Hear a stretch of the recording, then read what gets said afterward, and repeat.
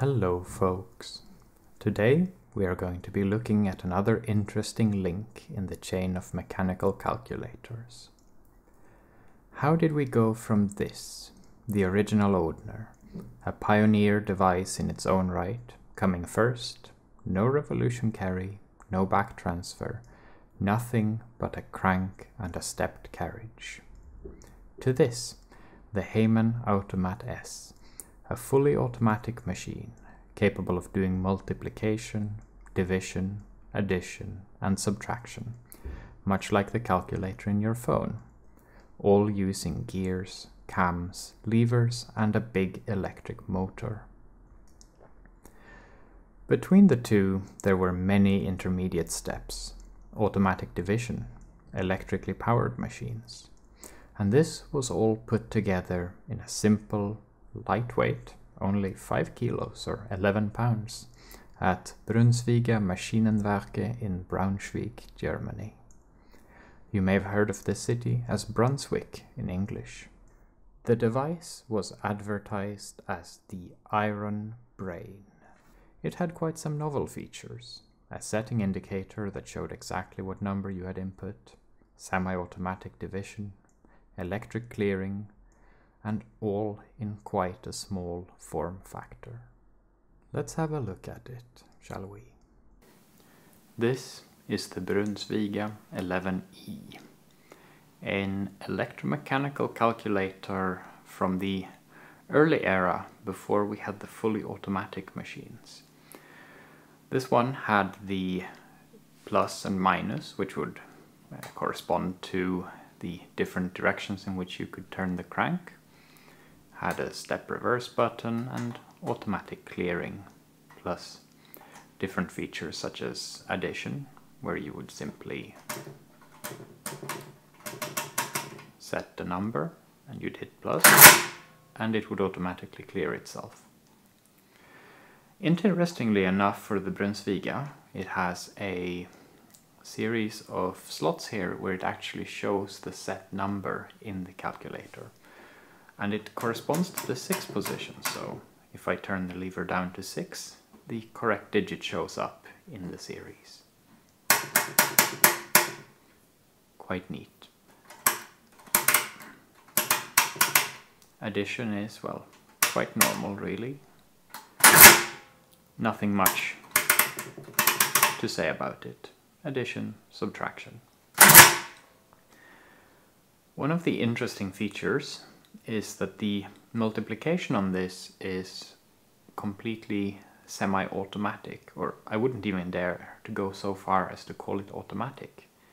It is quite simply manual, but of course electrically assisted. For instance, let's say that I want to figure out the number of Fahrenheit. Right now we have -6 degrees outside, so I would take the number 6 and I would multiply this with 1.8. Multiplication decimals means that you have to take the amount of decibels in the multiplier, which is going to be 1.8, and you're going to take the number of decimals in the multiplicand, which is none in this case, since we're just doing an integer 6. So I manually step the carriage once to the right. I have the lever set to multiplication, which means the input register isn't going to clear on its own. And I am going to push the plus button once. Then I will press the step button to step the carriage, and then I'll hold down the plus button until we reach the desired target. And then stop. And we see that we reach 10.8, so that is minus 10.8. So in order to calculate the correct value in Fahrenheit, I need to take minus 10.8, which should be the complement number, 10.8 like so, and I will subtract twice, and to this number I will add 32, as the formula to convert Celsius to Fahrenheit is multiply the Celsius by 1.8, then add 32, which gives us 21.2 degrees Fahrenheit. So quite a chilly day, but that's the Swedish winter for you. And I press the clearing buttons to reset the revolution register and the accumulator. Another thing is that this machine is a bit of an intermediary between the, I would say it's an intermediary between the Heyman-Manus R and a more automatic calculator, such as the Fawcett ESA that I have shown on my calculator, my goodness, my channel previously. That Fawcett ESA had an issue with a blown capacitor, which means that it would no longer run. But I have managed to hand it off to an expert who is an electrician and therefore dares to work with mains voltage, unlike me, because I like being alive and well, and with my electricity skills that cannot be guaranteed. So for a division on this machine, it's quite interesting, because much like the bond context, you enter the dividend, really, just like any machine with division. And since you have to pull the carriage all the way out to the right, you have to ignore this first digit, so you can only have 6 digits in your dividend. That is not strictly true. I suppose that you could always have the carriage shifted one and then input it. Yes, let's do it this way, it seems way more sensible. And then addition, shift 1, and we see that we have 3 integers, or 3 digits in the integer. We clear this register, or the revolution register, because otherwise we will get a miscount on the division. We set the divisor 113 to divide 355 with 113. And then I will need to change the zoom a little bit, since the digits are quite dark, but allow me to show you the start of the division. I simply set it to divide and I press minus. And as you can see, it figures out the first digit, the integer component of pi, and then it stops. So what I must do is to press minus again to get the next digit, and then it steps automatically. So it's some sort of intermediary between the Heyman-Manus and something similar, because for the Heyman-Manus you would just keep cranking until the number is complete. With this one you have to press minus, and let me show you how that turns out. So we continue our division.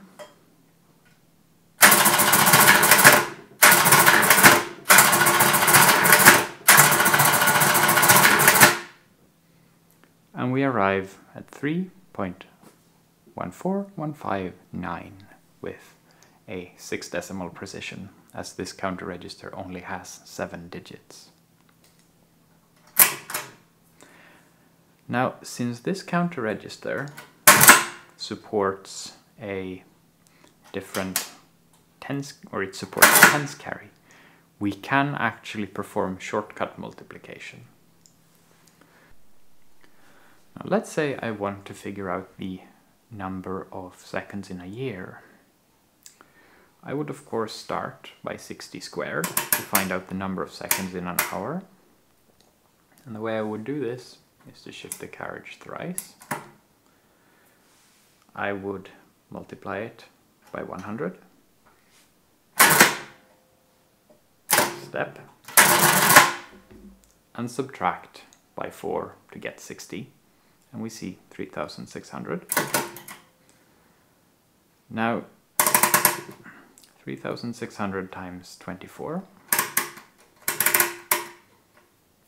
A back transfer feature is very important. So 3600 times 24. Shift the carriage. And we see the little indicator of the numeral position shift, inverse to how the carriage moves, which I personally find to be rather quite of a neat feature.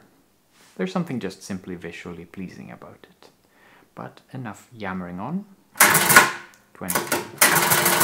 24 gives us 86,400. So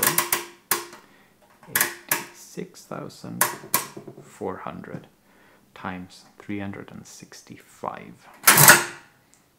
So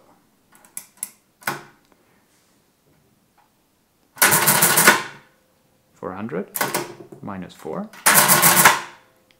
360 plus 5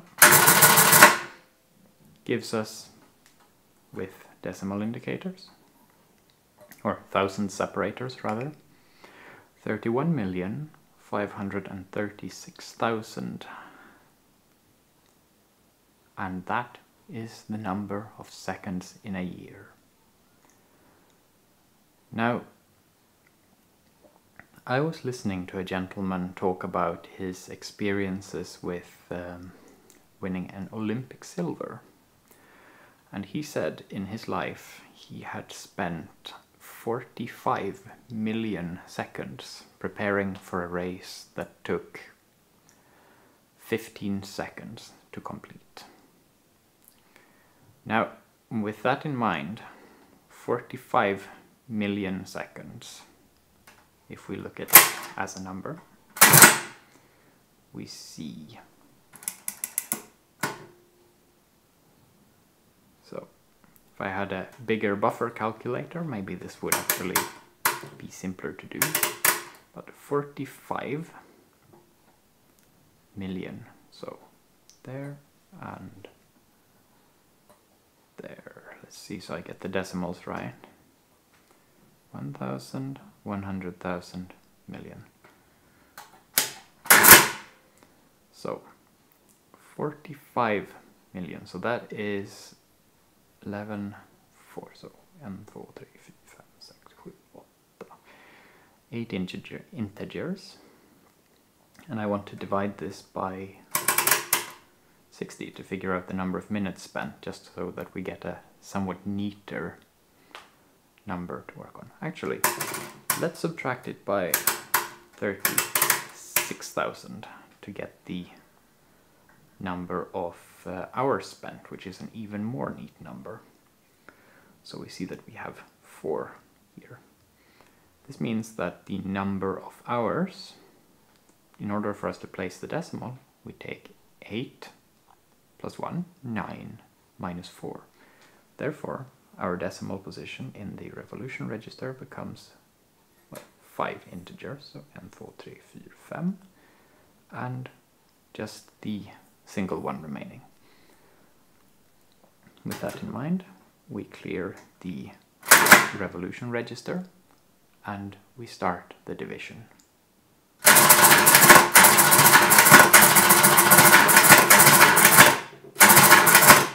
It actually came out even.